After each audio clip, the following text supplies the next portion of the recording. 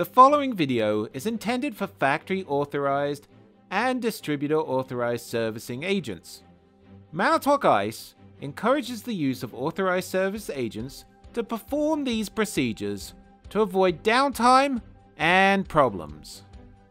Hello, I'm Jonathan and welcome to Manitowoc ICE's Tech Tips. In this video, we'll be covering the Indigo NXT ice thickness probe troubleshooting. The ice thickness probe controls the thickness of the ice formed on the evaporator by initiating the harvest. We're going to need some necessary hand tools such as a Phillips screwdriver with a 5/16 inch nut driver, a multimeter, a 7mm gauge or gapping tool, or we can use a 7mm or 9/32 drill bit that's been sanitized if you don't happen to have a gapping tool.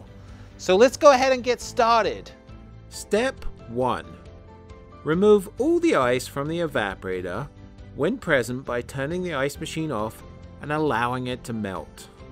You may choose to initiate a manual harvest through the display by pressing Menu, Service, Manual Harvest, and then press Turn on Manual Harvest while the ice machine is on and in ice mode. Do not attempt to chisel or force ice off the evaporator. Damage may occur. Step 2. After the ice is clear from the evaporator, press the on-off button and turn the ice machine off. Step 3. Disconnect power from the ice machine and perform any necessary log out, tag out procedures. Step 4. Inspect the ice thickness probe, referred to as the ITP, for any physical damage. On the face of the ITP, look for bulging or cracks. Also, look for deformed pivot pins and/or pivot pin arms. The ITP is not dishwasher safe, meaning high temperatures can warp the ITP. Follow the cleaning procedures outlined in the Install Use and Care Manual. Step 5. Verify proper ITP gap is at 9/32 of an inch or 7mm. We're using a sanitized drill bit, rolling it up the evaporator surface as a gauge to adjust the ITP. Step 6. Make sure the ice thickness probe wire and the bracket do not restrict the movement of the probe. Step 7. Reapply power to the ice machine and confirm the ice machine is in off mode. Step 8.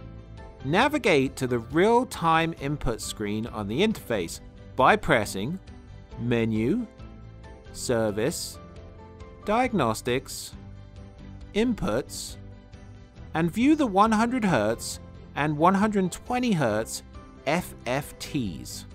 They will fluctuate depending on the amount of ambient noise. Step 9. Remove the water curtain or splash shield if present. Lift the ITP and carefully tap on the face of the probe with your finger for at least 10 seconds. The ice probe FFTs should increase by at least 3,000 above the initial reading. If the initial reading numbers displayed do not change or the initial numbers did not increase by 3,000 during the tap test, verify the ice thickness probe connector is properly plugged into the board and the wiring is in the correct positions with the plug. With the connector plugged into the board, the top left position should be blank, the top right position should be the twisted ground wire, the bottom left should be the black wire, pin number 2, and the bottom right should be the red wire, pin number 1. If the wiring is incorrect, replace the ITP. Step 10. Next, we're going to check the control board for the correct output voltage. Unplug the ITP and set a voltmeter to the DC voltage scale. Then measure voltage across pin 1, positive, with the red lead, and pin 2, negative, with the black wire lead. If the voltage measures 3.25 to 3.35 volts DC, the control board is functioning correctly and the problem is with the ITP. If the voltage does not measure between 3.25 to 3.35, replace the control board. Thank you for viewing this video. Please try one of our other training types, whether it's webcast, field training, or factory training. To find Manitowoc Ice's training schedules, please visit our website, manitowoc.com/service training.